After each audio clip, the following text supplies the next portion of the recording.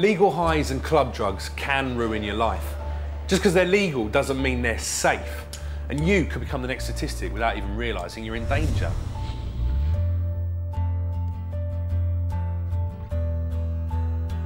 Why gamble with your life? Hester Stewart was a 21-year-old award-winning medical student, and she died after consuming a combination of alcohol and GBL given to her by a friend at an awards ceremony. This girl here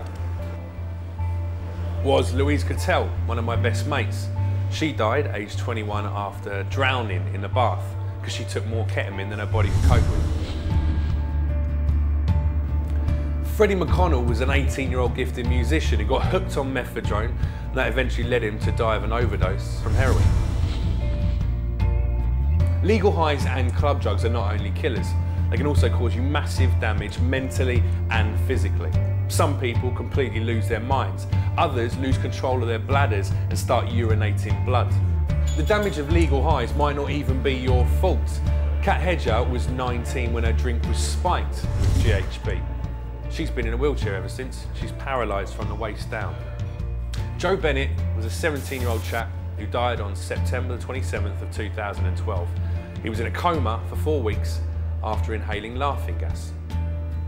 Alex Herriot was a 19-year-old media student who was excited about going to university.